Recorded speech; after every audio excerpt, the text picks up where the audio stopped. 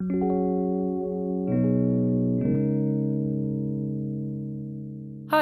my name is Aysel, and I am the in-house illustrator at Vectornator.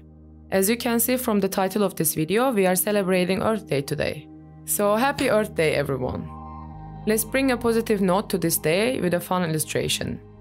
I know there's a lot of important things to acknowledge today, but there's also a lot of beauty we can focus on. So download the Vectornator file from the description below and draw with me. This is going to be a pretty easy one. Let's start with the background, which, if you think about it, is the universe. So a purple hue will do just fine. To mimic the Milky Way, I'm going to create a sort of wave shape with the pencil tool. Then I'm going to show you a cool trick. Blur it out so it looks more diffused. Change the gradient around. And then tweak the opacity. If you continue using the pencil tool, these settings are preserved, so it's easy to just create some more. Don't forget to adjust the node or gradient handles until you reach your desired aesthetic.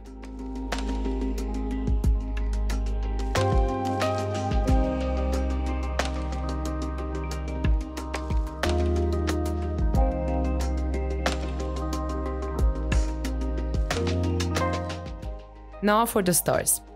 We have got a nifty star tool for that. The number on the slider indicates the number of points in your star. Just drag and release to create the shapes.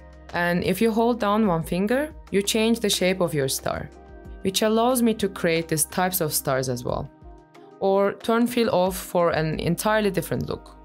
I'm also making this little white circle.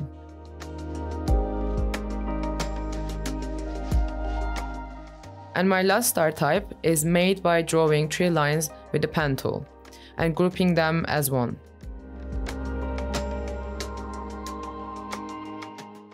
Now all I need to do is to activate duplicate mode and drag and drop these 4 star types around until I've filled up my canvas.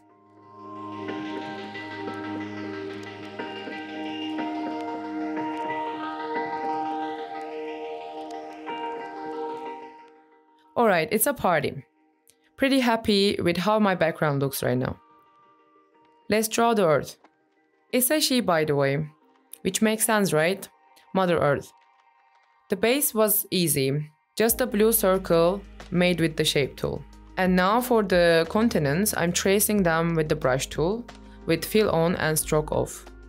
I'm honestly just freestyling this because I think I have a good idea of what the continents look like, but feel free to add a photo of Earth on low opacity on another layer if you want to be more precise.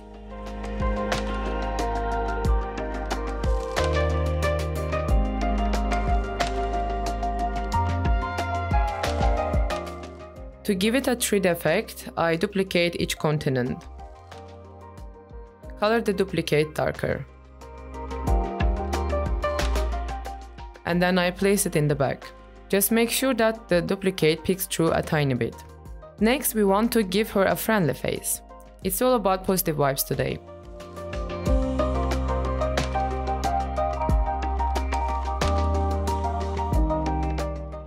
Some eyelashes and a cute smile.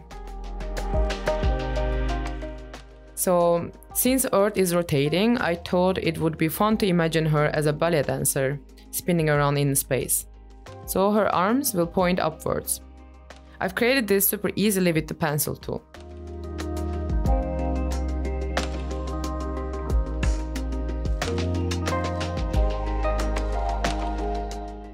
And the feet will point down. And I've switched to the pen tool.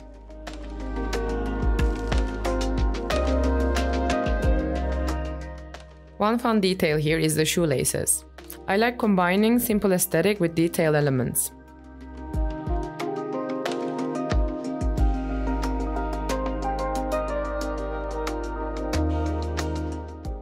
Time for the tutu.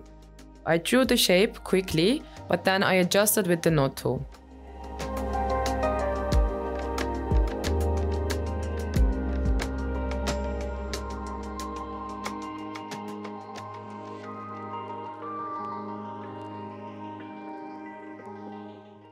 For a 3D effect, I duplicated it, just like I did before.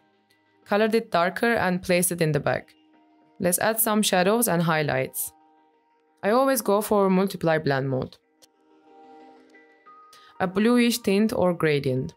And then I created a semi-crescent moon shape. Then I lowered the opacity, adjust the gradient a bit, and I place it behind the tutu. And that's it.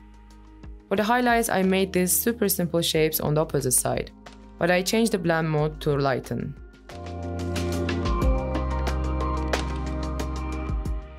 Let's add 2 more highlights up top. And that's it. That's all for today's tutorial. We created a happy-go-lucky Earth spinning about in the universe. Let us know in the comments below what you think. Happy to create more videos like this for you guys. Till next time.